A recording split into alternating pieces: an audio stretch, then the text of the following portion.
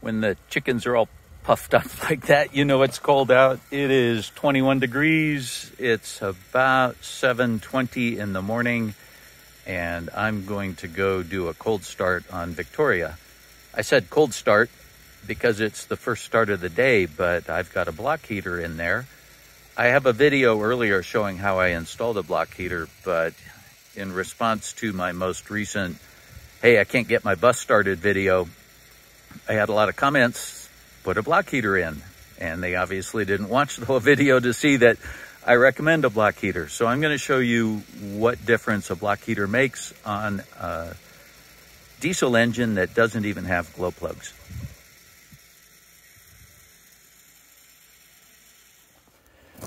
Okay, good morning. It is 21 degrees out here, and you can tell the truck is cold with all the frost up there.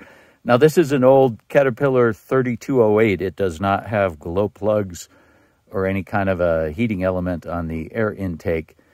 I don't know if you can see, there's a little green light down there. I've got a little weatherproof timer, and it's plugged into an extension cord and the block heater. So it's 7:20 or so in the morning, 21 degrees Fahrenheit. We're in northern Arizona, and that block heater came on at 5 o'clock. So it's been on for 2 hours and 20 minutes. I will not show you the brand on that thing because it's rather stupid. If it loses power, you unplug it from the cord, then it wipes all the settings. It doesn't maintain any of the time or anything. So you have to reprogram it every single time.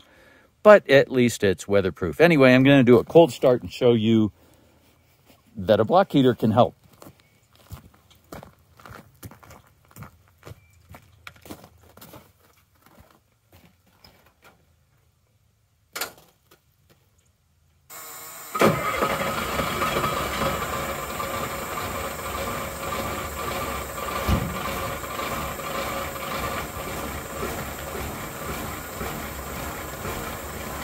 There you go. Now this whole thing, it always smokes a lot when she starts, and it runs a little rough at first. That is pretty typical even on a nice warm day. So block heater is a huge help. It was under $100. I did a video on how to install one. They're pretty easy. They make some that you can even slap onto the oil pan. It's a little pad, an oil pan heater, and those help too. This particular one is the kind that's in the water jacket. I took out a plug, put this in there. It took me 30 minutes or so. Anyway, there you go.